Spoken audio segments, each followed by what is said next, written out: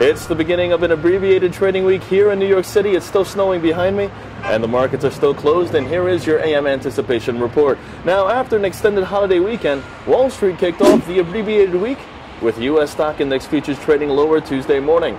Data out during today does include the Empire State Manufacturing Index at 8:30 a.m., and the recent poor weather is expected to affect both surveys. Meanwhile, February's NAHB, the National Association of Home Builders Index, is also scheduled to be released. In the corporate front, we have Coca-Cola posting fourth quarter earnings before Wall Street opens today.